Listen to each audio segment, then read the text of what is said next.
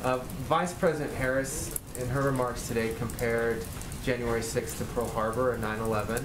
Can you elaborate on what the thinking was behind that comparison? She's faced some criticism, especially in conservative circles, for that.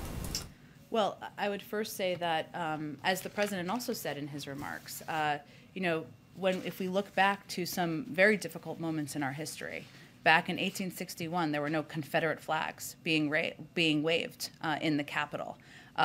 In very dark moments in our history, there were not people storming our nation's capital, trying to take over the office and even threaten the Speaker of the House. Instead of, for those who are being critics of the Vice President's remarks, I think instead of focusing on or analyzing comparisons of moments in history, I would suggest that they be a part of solving the threat to democracy that occurs today, that is happening today. And they are using this as an excuse not to be a part of that. Certain dates echo throughout history, including dates that instantly remind all who have lived through them where they were and what they were doing when our democracy came under assault. Dates that occupy not only a place on our calendars, but a place in our collective memory. December 7th, 1941, September 11th, 2001, and January 6th, 2021. On that day, I was not only Vice President-elect, I was also a United States Senator. And I was here at the Capitol that morning at a classified hearing with fellow members of the Senate Intelligence Committee. Hours later, the gates of the Capitol were breached.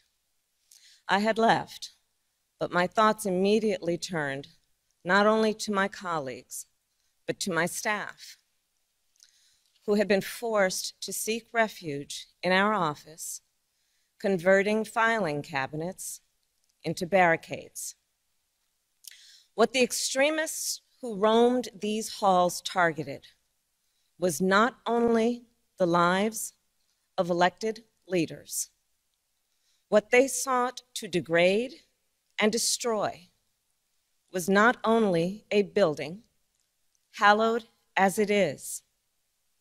What they were assaulting were the institutions, the values, the ideals that generations of Americans have marched, picketed, and shed blood to establish and defend.